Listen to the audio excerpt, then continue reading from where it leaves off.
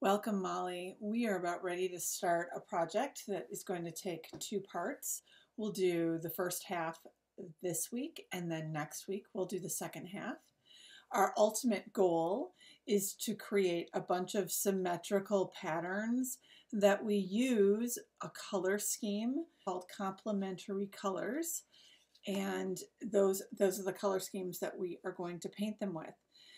The supplies that you are going to want to have with you are, one, if you've got your fun little bubble project, this might be good to have for reference so that you can see how we have these different colors, how we mix them, which ones are the primaries and which ones are the secondaries. You are also going to need the sheets of paper like this, our watercolor paper. You will need this little piece of paper that has the different rectangles on it. We are going to be using those to create some stencils so we can draw out our patterns. You are going to need a pencil, a fine tip marker, Sharpie marker, and an eraser, and a ruler. Your ruler can be any kind of straight edge, a regular ruler.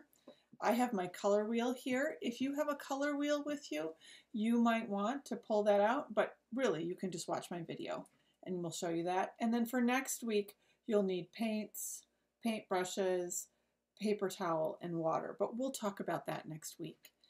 So let's go ahead and get started in creating our fun symmetrical patterns. All right, Molly, in order to get ready and started on our patterned project, which will be symmetrical and will be repetitive, and we will be using fun complementary color schemes. We are going to be using this tiny little sheet of paper that you have that have lines and rectangles on. We're going to use this first because we are going to be making little templates. This is a thicker paper and we're going to use this to trace our patterns on. I want you to grab your pencil and we're going to go ahead and get started. We are going to start with a little fish design. Since we did those really fun circle birdies, I thought, oh, we haven't done anything under the sea, so we're going to start with a fish. So in one of the rectangular sections that you have, I want you to go ahead and you can see, I'll set this just above, we are going to be making an oval first. So we'll go ahead and you just want to kind of fit it in that space. So I've got an oval shape. Then you're going to add, and you can see if I put that back on, what shape that is. That's a triangle, and this edge we're going to use on the edge of the paper. So we'll just go ahead and add the other two lines. So we've got this line and this one. So our fish is going to be really fun. So we're going to go ahead and make a fish. I thought that maybe I would want to make a teardrop or a drop of water. So you can see how this is basically an oval at the bottom, and then it's pointy at the top. So I want you to go ahead and try making that same kind of shape as well. Now we are going to, you have 4 sheets of paper, watercolor paper, so we are going to make 2 more shapes that we're going to use to make a pattern out of. And that's really up to you what you want to do. I'm going to do ones with straight lines and basically make these diamonds, which is very similar to our fish, but it's angular. It's got the straight lines instead of the smooth ones. You can make that same shape if you want, or you can come up with your own. So it's up to you. I think the next one that I want to do will be a little bit, I was going to say a little bit more bubbly. I'm going to make it a shape that maybe is kind of like the side of a leaf. So this would be where the edge of the stem is, and then this would be the curled up edge of the leaf. You can make whatever shapes you want. You could do circles, you could do a heart, a really skinny heart like this.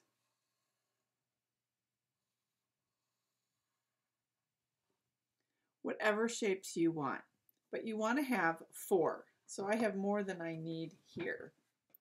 Once you have come up with your shapes, we're going to go ahead and cut them out. I'm cutting my paper in part, and this one I'll be sending home with you. The best way to cut out your shapes is to go ahead and divide them first into sections. They're a little bit easier to control. And then we're just going to go do some of our basic cutting, which I know you're getting really good at, Molly.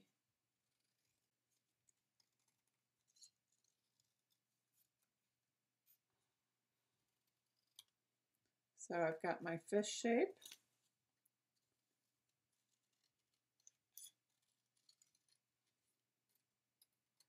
You could do a moon shape. There are a lot of possibilities. You could do a little turtle shape if you wanted. Stick to animal sizes, shapes and sizes. So we've got that. This is a little bit more organic leaf. And we mostly just want these so that we have something to trace to make our symmetrical patterns. Kind of like my little heart idea.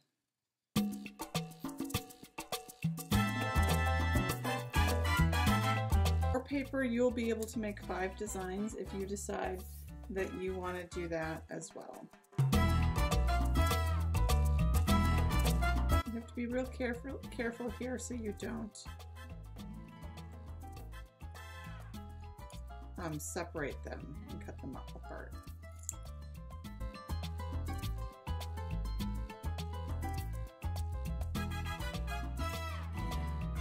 So we have all of my shapes right there. I want to keep these in a spot so we don't lose them. I'm going to set them up here on the color wheel. We'll be talking about colors later on, but right now, today, we're just going to be working on creating patterns out of shapes. And we want our patterns to be symmetrical. And if you remember from last week, symmetrical means the same on both sides. So I'm going to take my watercolor paper and I'm going to pinch it down like that, and I just press it. I don't press all the way. That's going to show me where the center of my paper is. Then you're going to go ahead and take your ruler and you're going to find that center fold and you're going to draw a line down it like that. And you want to go ahead and do that to all 4 of your sheets. And we're putting that line down our paper so that we will have an easier time making our designs and patterns symmetrical. Right, we have 4 practice sheets now.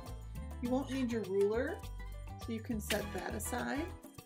And I've got my extra paper, I'm going to set that aside. Now we're going to take our shapes and we're going to make patterns out of it.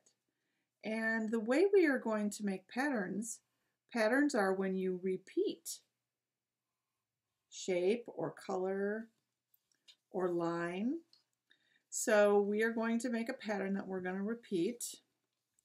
I'm going to flip the fish around and I just line up that tail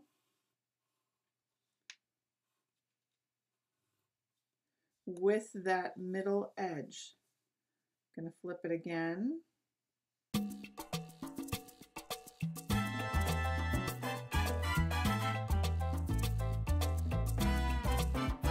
what's fun to see is how you've already created a fun pattern with it, and this is where we have the little eye.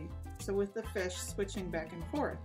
Now this is not symmetrical because it's not the same on both sides, but this is our other side. So we are going to basically make this other side the same.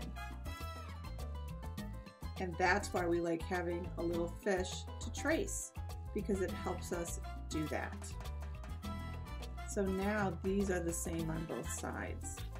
I'm going to reverse flip my fish over and trace the fish 3 more times down my paper.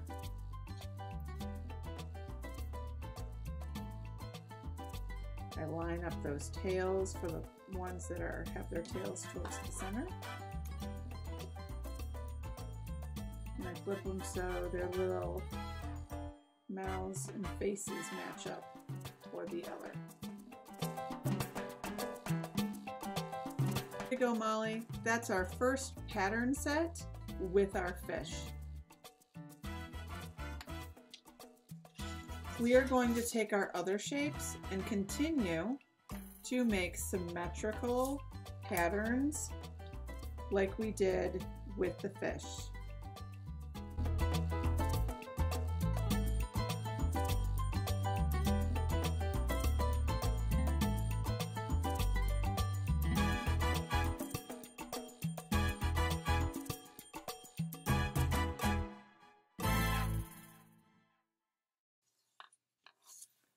This is fun because we create a pattern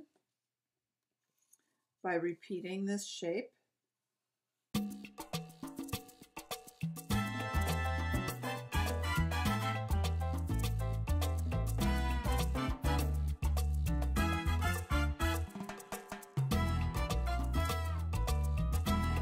There we have our next one. And you can see how they look similar and yet look different.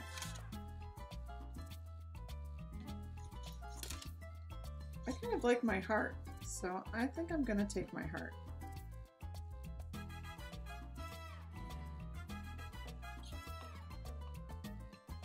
Now for this one, I'm going to change it up a little bit.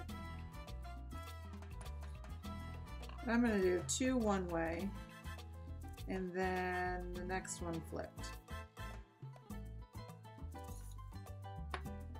And then I'm going to do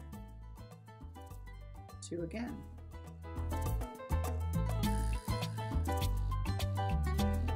And this one isn't gonna fit in all the way, so I'll just trace it to the end. Now we want our points to match up. So if it's got a point here,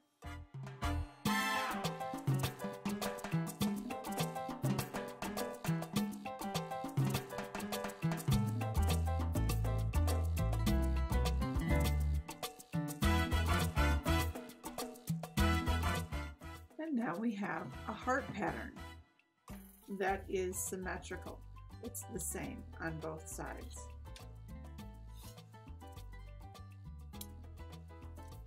I want to use my diamond shape. I'm going to line up that tail, that half diamond, really close to the edge.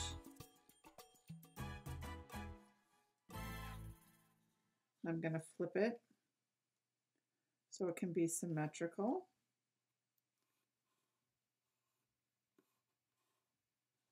Like that. And then I'm going to reverse it.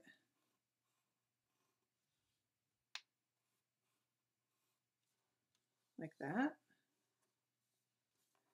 And that way this little part fits into the negative space that was left by the top one. And then we'll line these up again and we'll go all the way down the paper.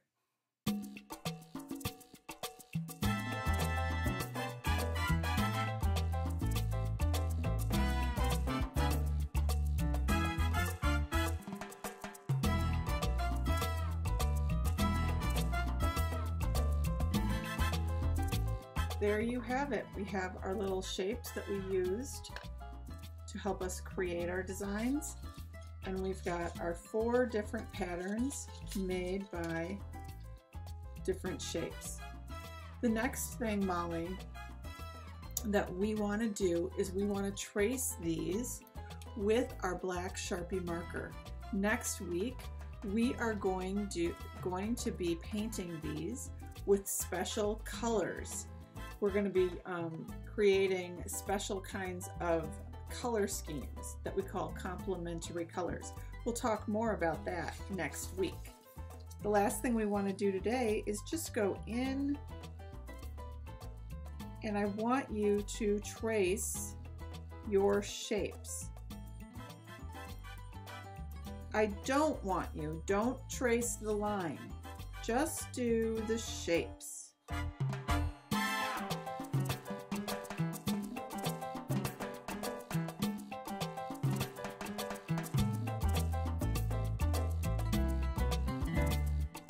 I think I would like to finish off this little bit of an end because it didn't come all the way to my paper. Oh, see, look at, I'm drawing on my table.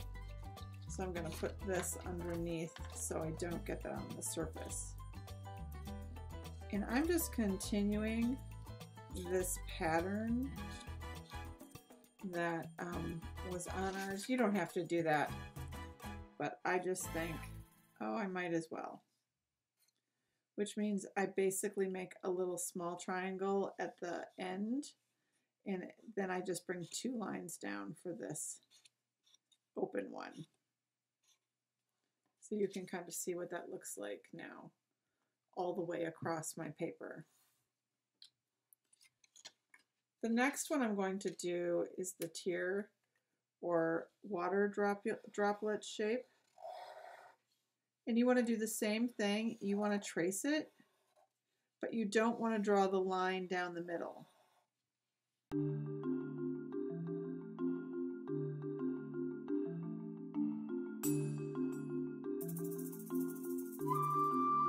What I find interesting is as I darken these and outline it, I like that you can see the patterns better, and it helps you decide whether you like them or not.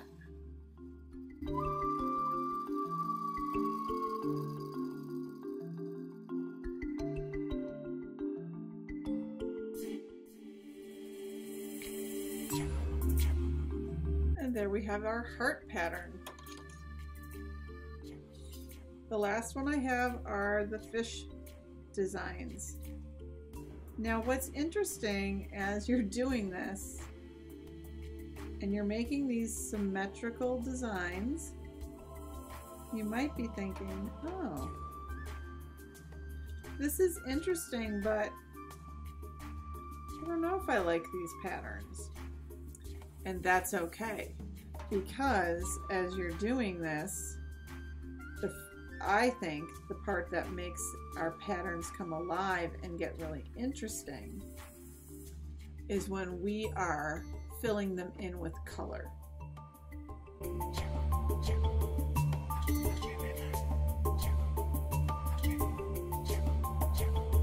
For the little fish, I'm going to put little eyes in them.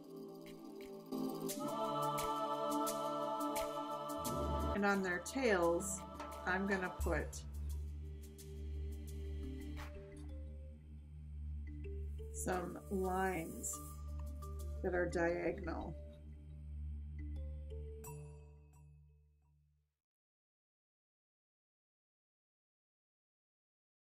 You can put a little mouth on them too if you want. Just doing that by putting just a little line that goes across. So now I have friendly fish. So here are our 4 patterns, Molly, and we are going to be painting these with different color combinations, and I hope that you had fun making the patterns and that you can see how they're symmetrical, so that if you fold them in half, you have the same on both sides. You can see that on this as well. So this means that we are all prepped and ready for the painting part of this project for next week. I hope you had a lot of fun making the patterns, and I want you to feel free to put in, if you want to add a couple of lines or designs inside these shapes like we did to the fish, you can go ahead and do that as well. Where you put, like, I could double up the shape. But if I do it on one side to keep it symmetrical, I have to do it on the other side. So I could do that.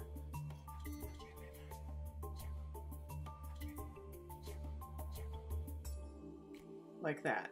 And you can come up with whatever kind of extras you might want. I might put like a reflection bubble.